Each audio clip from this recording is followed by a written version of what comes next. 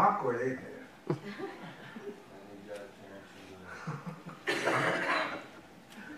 It feels funny just sitting in church and nobody's saying anything.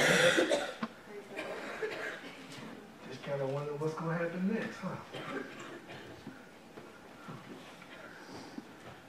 Well, that's what it's like when, as a believer, you have access to the Spirit of God, but you don't allow the Spirit of God to lead you.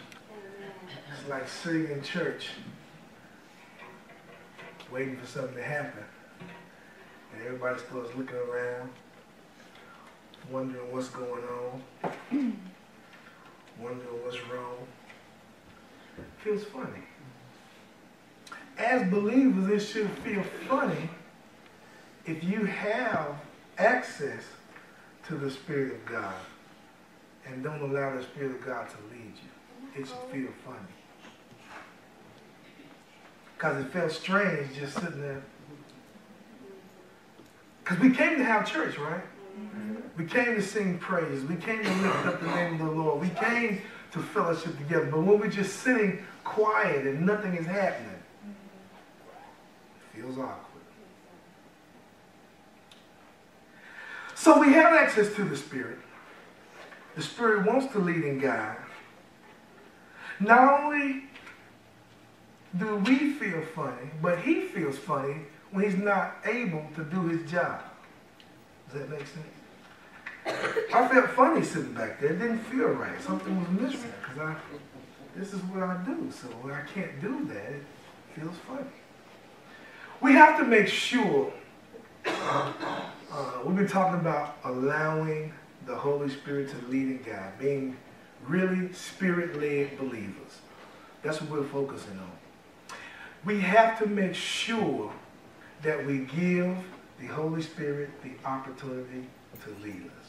Started out the first week by saying that the Spirit of truth, wants to lead us into all truth. And that's what we're going to focus on today. The Spirit of God wants to lead us into all truth. If you look at John chapter 16, verse 13, it says, "But when He, the Spirit of truth, comes, He will guide you into all truth. For He will not speak on His own initiative, but whatever He hears, He will speak. And He will disclose to you what is to come." So, Jesus is actually talking to the disciples in chapter 16. He's telling them about, hey man, I've been hanging out with y'all for 3 years. Now the appointed time has come. I got to go and die on the cross. I got to do all this stuff. And you know what I'm saying? But y'all can't understand all that now. So if I told y'all that now, it'd be like me trying to tell you all of the Baltimore Ravens or the San Francisco 49ers playbook. You can't understand that. So that's what Jesus was saying. He said, you can't understand it now. But what I'm going to do, I'm going to send you someone. I'm going to send you the Holy Spirit. I'm going to send you my Spirit. And when He comes, He will lead you into all truth. He won't talk about what He wants to talk about. He'll talk about what He hears from the Father. And He will show you things to come. That is a powerful scripture in the life of a believer. Because what it says that I won't be left helpless. Has anybody ever felt helpless? Felt like, I can't go on. I just lost my best friend. I lost my mom. I lost my dad. I lost my wife, my husband. I feel helpless. Well, Jesus wanted to make sure that we weren't helpless, so He sent us a helper in the Holy Spirit. But we have to make sure that we give Him the opportunity to do His job. Does that make sense? Because the truth of the matter is, Satan wants you to stay just like you are. Satan wants you to remain just like you are. No change, no going, no transforming into the image of Christ, which by the way is what God wants for us, to be transformed into the image of His Son. Satan doesn't want that. He wants you to be comfortable and say, well, hey, God loves me just like I am, and no need to go to church, no need to sacrifice, no need to change, no need to get better, no need to try to grow spiritually. He wants you to stay like you are. He does. But the only problem with that, like I said, is that God wants to transform us into the image of his son. And that's why he gave us the Spirit. Because if you've ever tried to change on your own, if you've ever woke up and said, come Monday, I'm going to do this. I'm going to change this. And Monday's still coming. You understand why you need a helper. Because it's hard for us to do it in our own strength. Especially spiritual things. Especially spiritual things. Because Satan is fighting tooth and nail to keep you just like you are. So Jesus said, I'm going to send you a helper. And when he comes, he's going to lead you into all truth. Let's look at this scripture. Let's dig into it just a little bit. Just a couple things we want to talk about. And we're going to be done really quickly today. It's a gloomy day. It's raining. We're everybody going to take a nap. It says, he will lead you into all truth. The picture that he was trying to paint was like a father who has his son who's just starting to be able to walk by the hand and is leading and guiding and helping him to be able to stand on his feet and be able to walk. That's the picture that Jesus was actually trying to paint. The helper will lead you. He will take you by the hand and make sure you don't fall, you don't trip, you don't stumble, you don't bump your head, but you have everything you need to navigate your new life of walking. So he will lead you by the hand. And he will lead you into all truth. The word truth is very specific here. It means that he will give you everything you need to have in understanding who Jesus is. Because we know that the Bible often describes Jesus as the truth. So what the Spirit is going to do is give us the ability to understand, first of all, what Jesus came to do, who he is, and what it means for us by him dying on the cross. What salvation really means. So in other words, he's going to help us explore the love of Jesus Christ. Why would Jesus come and give his life for raggedy me? That's what the Spirit is helping me understand. And the more we understand that, the more we fall in love with God, because the more we see how pitiful I was and how glorious and great God is, and it gives me a grateful attitude, and I praise and I worship even harder. Why? Because every time he gives me a revelation of really who Jesus is, I'm going to get to it. Every time the same mistake gets me caught up and I fall down to the same thing, but the Spirit said, now that's why Jesus died, JD, because he knew you couldn't handle this. We have to have a response of thank you, God, and to give us a deeper revelation like we have for our kids. I'm trying to calm down today. I don't want to get but like I have for my kids, they can mess up all they want to, but it's not going to change my love for them. That's right. So the Spirit of God, or the Spirit of truth, the Spirit that comes from God, gives us the ability to understand who Jesus really is and what he really accomplished on the cross when he gave his life for us. He set us free. Yes. We were shackled. We had no choice but to be held captive to sin. So that's what the Spirit of truth does. It leads us and helps us to understand, or it reveals the truth about who Jesus really is and what he came to do in the work of the gospel and all of those things. And it says he'll only speak what he hears. This was great. The Spirit of truth will only speak what he hears. He represents who Jesus was on earth. And he could only be to the 12 disciples, but now the Spirit of truth represents that for all of us. So it's like he's the diplomat that's living in Afghanistan, but representing the United States. He's not there to hold up the Afghanistan way of living and the way of life and their rules, but he's there representing the way of the United States. So if we went to China, Afghanistan, we would be representing the United States. Not where we are, but where we're from and who we belong to. Does that make sense? So the Spirit of God represents Jesus Christ and what he taught, what he preached, what he done. He'll never talk about himself, but he will only do or reinforce the things that Jesus taught and what he did when he was here on earth. That's what the Spirit is going to do.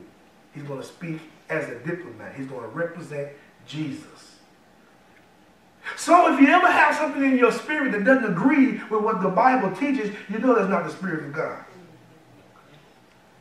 If you ever have somebody that want to give you some advice and it's not in line according to the scriptures, you know that's not the Spirit of God. If they come talking about any other thing other than the scriptures, you know you won't have to listen to it because it's not the Spirit of God. That's not the Spirit of truth. So don't pay attention to it. the thing that got me about this scripture is that this particular part of it, we need to do the same thing. We need, just like the Spirit represents Jesus, we need to become the representative of Jesus also. Whatever he says is what we should begin to say. Whatever he represents is what we should begin to represent. In other words, I'm not here telling you about me, but I'm here telling you about the wonderful, loving, saving grace of Jesus Christ. That's what the Spirit wants to help us or enable us to do. It's not represent me, but represent him. Does that make sense? So we should only speak on what we hear.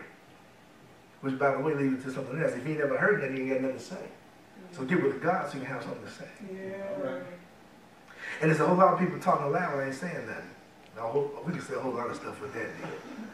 But the whole point of it is, we need to become diplomats of the Lord Jesus Christ. We should only speak what we hear, or what we study, or what the Bible tells us to do, or to say. So we can represent Jesus, just like the Holy Spirit represents Jesus. And then the last part, this is tough to understand.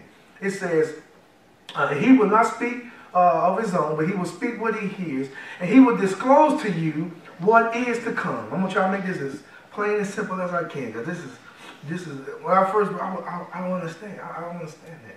What do you mean the Spirit will tell me what is to come? First of all, this was specifically designed for the disciples. This one was. This Spirit of truth speaking and telling them about the future. He was going to give them the ability and the insight and the foreknowledge to write the scriptures. Because remember now, the Bible hadn't been written yet. Right? The disciples were walking with Jesus. We didn't have the scriptures. All they had was Jesus. So in order for them to perfectly detail what the Bible needed to say, they had to have something else. Because I'm sure you'll agree with me, if you've ever read anything in the Bible, ever had any understanding from the Word, there's no way that all these different people over a period of 240-something years can write the New Testament and it all be perfectly in unison pointing to one Savior. There's no possible way that could have happened unless they had a helper. And that's what the Holy Spirit was for. So Jesus was telling the disciples, I got to leave, but what I'm going to send you is going to give you the ability to do something that's never been done before. To tell about things that's going to happen, about the kingdom of God which is going to come, about the church, about salvation, about redemption, everything that needs to be written down perfectly in the Bible, the Spirit of God is going to help you and show you about that stuff so you can write it down so you can pass it on. So this was specifically for the disciples. But what does that mean for us? That means for us, it doesn't change. God wants to do something in your life through the Spirit that's never been done in your life before. But he's going to reveal it now. The difference is we have God's completed word, right? We have God's completed scriptures, completed word. He's not writing anymore. We ain't going to add nothing on to after Revelation. That's it. So what that means for us now is that what happens a lot of times, at least for me, let me give you my illustration. This is what happens for me. The Spirit is in me, and the Spirit will say, now, you know the last time that we came to this crossroads, you did this, and this was the end result. Do you want that same result, Hagen? No? Well, then you better do something different. So now, he's showing me what the end is going to be by showing me my last, does it make sense? My last experience. You got here last time, and you did this, and it didn't turn out the right way. So why would you do that again, Ronald? You're right. And then when I flip in the Bible and read it, it lines up with what the Spirit is saying. Well, I better not do that anymore. So he's still showing me what to do and how to live and what's to come, but he's showing me by what the Bible says according to my own experiences. Does that make sense? Understand that? So he shows us what is to come. He showed them. He gave them fully explained everything that they needed to know that seemed too hard to understand. Because when Jesus was telling this to the disciples, first of all, they didn't want to hear it, that Jesus was going to die. And they couldn't understand how and why he needed to die. You're here. What you going to die for? You can do everything you need to do now. So this Holy Spirit fully explains everything that we need to know and everything that we need to understand about what Jesus is doing.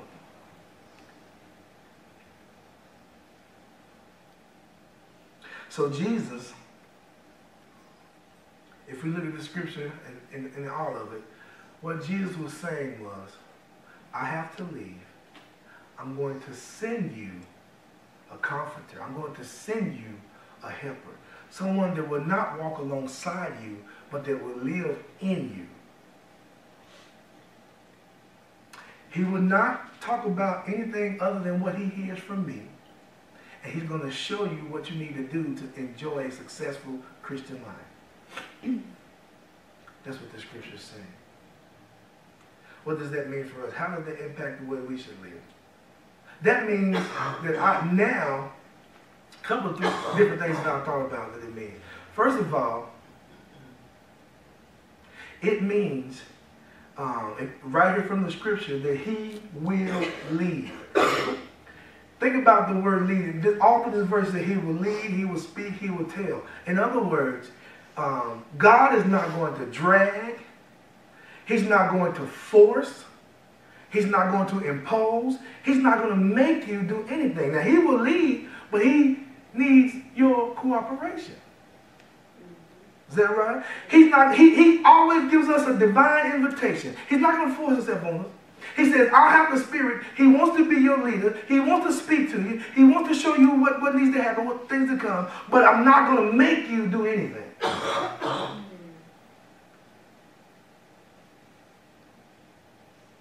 So we got to understand, if we're going to have the Spirit of truth lead us, he's not going to make us do anything. God is a perfect gentleman. He always sends out the invitation. So it comes down to you have a choice to make. God gives us the free will. This is perfectly displaying God's perfect and free will. You have a choice to make. You can either listen to the Spirit of truth, let him lead you, let him speak, let him show you things to come, or you can say no. We know how that story ends. We've done that before. So we have a choice. It comes down to what I want to do. Am I going to listen? Tammy started student teaching, and then Mary, she'll understand this because she's a teacher. But you get in your classroom, you can't make those students, listen, you got all the knowledge, you got all the wisdom, you have all the answers. But I can't make JD get the answers and get the wisdom and get the knowledge. He has to play a part. He has to be involved in his own learning. If I'm the teacher and I'm teaching, but you ain't trying to learn nothing, it doesn't make a difference what I know. Right? If you want to be hard-headed and don't listen, that's not the teacher's fault. That's your fault. So God is saying, I'm sending you a teacher that's going to help you and teach you. But if you don't want to be taught, that's not my fault. You have access, but I can't make you learn. Man, you can't make those little kids learn. You can't make them stay inside the lines when they cover them. If they want to scribble all out, that's their choice. You can show them. So the Spirit of God is always showing and always speaking and always leading. But we have a choice. We have a role to play in this deal. He can't make us learn anything. I must cooperate. I must cooperate. God had a wonderful plan laid out when he sent Jesus to die on the cross and give his life. Take the penalty of death away. Teach this. Wonderful plan. Nobody else could have pulled this deal off. But if you don't cooperate and allow the Spirit to teach you what he needs to teach you, it's wasting your time. Not wasting God's time, but somebody's going to listen. But you're wasting your time as a Christian, not listening to the Spirit. Why would I take off and do something I don't know how to do and not listen to somebody that can teach me how to do it? He has all the answers. So he wants to lead, but we have to cooperate in his leading. Does that make sense? The second thing is, he will never lead us wrong. The Spirit will never lead you wrong. Why? Because he has a vested interest in your success. God wants to make sure that you succeed. God wants to make sure that you are a shining example of the love of his Son. He wants to make sure that when people see you, they don't see you, they see the love of Christ living through you. So he has to make sure that he leads you in the right way. He has to make sure that he gives you all the right answers. He has to make sure. Why? Because he has a vested interest in your success. It's imperative that we succeed as Christians in life and not fall victim to anything. Why? Because of who we represent. Because we're a diplomat in a foreign country representing the heavenly kingdom, so I gotta succeed. And God gave us the Spirit to make sure that we succeed. Does that make sense? He knows best. He always knows what's best. If he won't lead us wrong, and he knows best, it makes sense to listen. If we could go back and call the roll of everybody who he's ever tried to lead, starting out with Adam and Eve. If Adam and Eve had to do all over again, I'm sure Eve would have said, don't listen to the serpent. Whatever you do, don't listen to the serpent. Listen to God, because he knows best. Don't let the serpent trick, don't let the devil trick you into eating fruit, because there's a whole lot of rough stuff that come behind eating fruit. Don't do it. Don't do it. Like we preach to our kids, don't do this. Don't do this. Don't do it. But they still dumb and go through. That's their fault. You told them. And the same thing God is doing to us. He said, I know what's best. Listen to what I'm saying. Eve, don't eat the fruit. Adam, don't let her eat the fruit. But they ate it. And look what happened. God had to send Jesus to redeem us, to get us back to where we're falling from. Why? Because they didn't listen. He knows best. If Moses would have listened and did it God's way, listen, the point is he knows best. He wants you to do it his way so you won't have to suffer the consequences of your negative actions. If Moses would have listened, Moses said, if I'm going to be delivered, I'm going to start delivering right now. He killed one of the Egyptians and buried him in the sand. That wasn't God's plan.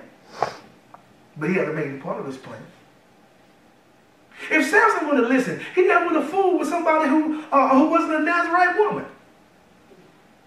And the list goes on. David, if David would have listened to God and been where he needed to be, doing what he should have been doing, with his men after fighting on the field, he never would have been on the rooftop looking to see some woman. He never would have went through all that stuff. Yeah. If I would have listened, yeah. God knows best. And history, the Bible is full of examples of people saying that God knows best. Listen. We got to cooperate. God knows best, we got to listen, but here's the best thing about it all. This is my favorite one. We have a distinct advantage when the Holy Spirit leads us. Why? I'm glad you asked. We have the Almighty God. Watch this, listen. The creator of the heavens and earth. The all-knowing, all-powerful, almighty Spirit of God, who put himself inside the body of a man, came in the person of Jesus Christ, died on the cross, went back to heaven, and then sent us his Spirit to live. We have that living on the inside of us. That gives us the biggest advantage in the world, because the heavenly creator lives inside of me. That means I have unlimited potential. Amen. My potential is unlimited. There should never be a time in my life where I get to a point where I get stale, where I'm not growing, where I'm not doing what God wants me to do, or where I'm not getting better. But why? Because I have access through the Spirit of God living in me of unlimited potential. Yes. The heavenly creator living in me, to walk with me, to talk with me, and tell me I'm his own. That's what we have on the inside. We have an advantage. We're privileged. We're the upper crust. We're the top 2%.